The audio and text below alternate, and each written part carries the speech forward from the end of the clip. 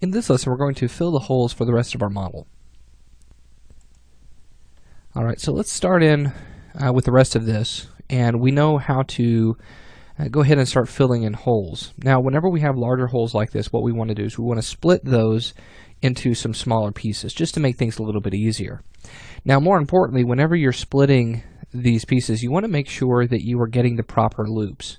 So, for example, right here along the bottom, I could go ahead and just start going straight across that way, but that's going to prove to be a little bit of an issue, especially since we have this sharp corner right here in this topology. So what we'll want to do is we'll want to take one of these edges and extrude it out and then curve it to come back into the center here. So to get started with this, let's select this edge right here. So let's go to edge mode by hitting 2 on the keyboard under editable poly. And I'm going to show end result so I can see that happening on both sides.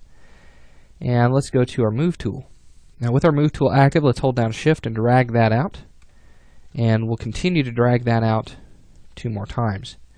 Now remember, you want to go into vertex mode and adjust your topology to where the polygons will point in the direction in which they're moving.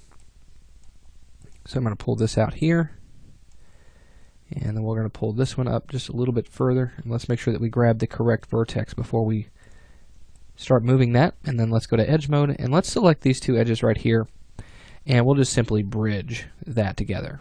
Okay. Now you can select the edges and you can move those to make that go a little bit faster. Okay, so now we have that loop. That's crucial. So let's get the same loop on the back side. So let's select both of those edges. Let's use bridge settings, and this time let's just bump up our segments to 3, and let's match however many segments we have back here. So let's hit 4 on the keyboard to go to our polygon mode, and then let's pull this up and over and get that to be kind of a round sort of shape. Now I want it to be kind of square, so I'm going to make sure I go to vertex mode and pull these vertices out a little bit. Okay, so now that we have that set, let's create the loop that we need along the back side here. So let's match this loop here, and we're going to do the exact same thing that we did just now using those settings. On this one, we do want to go ahead and set it to 3. Okay, we might go up a little bit more, and we can always add geometry. I'm looking at the segments that are up here at the top, and I may want to do one more polygon just to keep from having to do that later on. So let's go ahead and go to edge mode, and we're going to pull these out. Okay, and I'm just looking kind of from the bottom here, just trying to see if that matches that shape.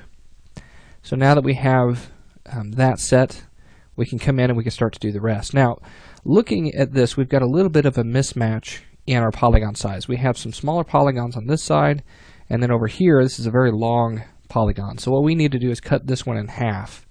And we could do this by using the Edit Swift tool under your graphite modeling tools. Now, if you don't see this ribbon at all, you'll want to come up here to Toggle Ribbon and make sure that that is turned on. So let's go to Edit under the Modeling panel and Swift Loop, and we're going to create a loop right here in the middle of this segment. Now, I also want to make sure that I'm holding down Shift whenever I create this, because what it's going to do is it's going to place that right in the center, and it's going to average out that loop in between the 2 segments that it's cut between there. So it creates a smoother transition. So now we have enough polygons to start going straight across. Now before I start doing that, let's make sure that we are taking care of this loop right here that comes up and across the top here, as I want it to come around and then connect to here. So let's select the 2 edges we want that to connect to and use bridge. Now I'm going to continue using the 4 segments because I know that that's going to match up with the rest of my geometry. And let's just go into edge mode, and let's make sure that we have the correct edge selected, and let's pull that around. Now whenever working with editable poly and you have symmetry turned on, you'll want to go ahead and change the cage. Maybe it's a little hard for you to see the orange color with the yellow highlight, as that can be a little difficult for me. So to change the color of your cage, you'll go down to your subdivision surface rollout, and you'll see this show cage. You can turn that off or on, and you can make that a little bit easier on yourself. Now, normally I like to have the cage on because it tells me that I'm working with symmetry. You can also change the color itself by clicking on these swatches. So the first color is going to be the color of the cage itself, so we can change it to something like a light blue, make that really easy to see, and then you could also change the color of the object that is selected, in this case the edges. We can make that something like red. Okay, make that very easy to take a look at. So I like to do something kind of along these lines. Alright, so now let's continue on with our loops. I'm going to go ahead and skip this edge, and we're going to go from here to here and bridge across that way. Okay, so looking at this really quickly, I'm just kind of looking at these edges, making sure that they match across for me to go from here to here. But look here, we have this edge, and it looks like one of these segments is going to be a little too small. We have an extra one in here. So I'm going to go into edge mode. I'm going to take this one right here, and I'm going to hit Control Backspace to remove that. Now we've created a very large polygon right here, but we have a really small one above that. So I want to take these edges and I want to pull those down. Now I want to pull those down in such a way that's not going to change the form. So what I can do is I can constrain my sub-object movements to an edge or even to the polygon. So to take a look at constraints, we can find these in two different places. The first place is underneath your Edit Geometry rollout, and you'll see that you have constraints. So we can constrain this edge movement to the edge itself, and whenever we move that down, notice that it's not changing the form of the object. It's just moving that edge along that set of edges that are already existing. So I can take this one, I can pull that straight down. Notice how it spreads across, and then I can go to vertex mode and I can pull this one down. Okay, we can pull this back up, just kind of alleviate the sizes there of our geometry. And we've evened that out using constraints. Now the next place that you can find constraints is right up here in your modeling tools. You can go up to, let's find it here, I believe it's under Edit. Yep, there we go. And you'll see that you have four options. None is with 0 constraints. Edge is what we have activated right now. You can constrain it to a face or even to a normal. Okay, but normally we're going to be using this edge constraint. Now whenever you're finished making those movements, you'll want to turn that off, because if you start to change where a vertex is sitting, you'll notice that it's not allowing me to pull that out in the X. That's because it's constrained. So we'll turn that off, and then we'll be able to fine-tune the shape of our object. Alright, so now let's go back to edge mode, and let's select these two edges, and we're going to use bridge using the same set of polygons. We'll pull that out, and I'm just trying to get a round shape. I'm not worried about what it's going to look like as it goes into the next shape, as we can take care of that in just a few moments. So here, let's take these edges right here, let's bridge those. And again, you'll notice that I'm just skipping a set of polygons, so that way I can just quickly come through and bridge in between. So this makes a very quick workflow. Now whenever you have something like this, it can be a little difficult to bridge across. So we'll have to get a little creative with this.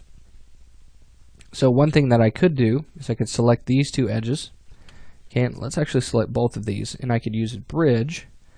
Let's do two polygons there, and then we'll take those edges. Now notice that the edges come out and they're pretty close, but we do want to give that a little bit more shape. Okay, so that looks good. We've split that in part, and now all I have to do is come in and go to my freeform tools, polydraw, and use that extend tool, and then I can just hold down shift or control alt, excuse me, and then left click and drag across to create those polygons and finish this out. Do the same thing down here, and you'll see that we've gone into a triangle. Okay, so we have a little bit of an issue. So let's hit Control Z 3 times, and let's split one of these polygons here. So I'm going to go ahead and take these two edges and hit connect, and then we'll take the previous edges and we'll kind of spread those apart, trying to make these polygons the same size all the way through. If need be, you'll have to come in and go to vertex mode and make some quick changes to the overall topology.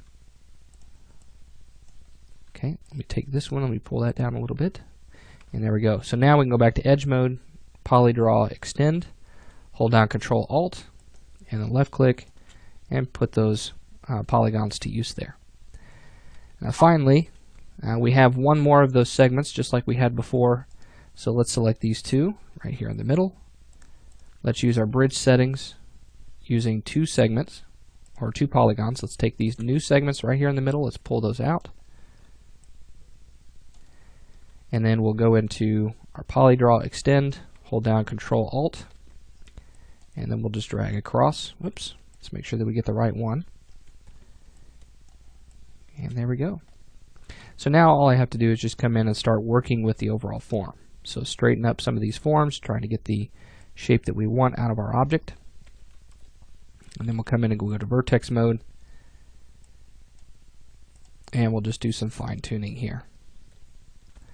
Alright, so now we have this front part that we need to take care of. And again, we have 4 polygons, so we need to split this right here. So I'm just going to use connect. And then we'll take the edges that were on the outside and we'll pull those apart. We'll try to even out the size of these polygons. There we go. Okay, oops. Let's turn that off there. Let's come in and let's do a little bit of adjustment to our shape. And it looks like we need one more set right here, as we have a segment that's going to come around, but it doesn't have anywhere to go to. So let's use connect on this one. And let's just pull that entire loop. So I double clicked on that edge and I just pulled that straight up just to kind of make those polygons even. Now we'll come through and I'm going to select these two. I'm going to use bridge with those settings that we had before. So just 2 segments. Actually, let's try that one more time. Let's do 3 polygons. Okay, because we have 3 segments. Let's go to polygon mode, select the 2 in the middle, and we will just pull those out. And then now all we have to do is go to extend, hold down Control Alt, left click and drag those polygons across. And there we go, we've cleaned up that entire side. So now we have the bottom and we know what technique we could use to create this. So we could use our cap and cut to take care of this. So we'll cap that, we'll go to vertex mode, right click and cut, and we'll go from here to here.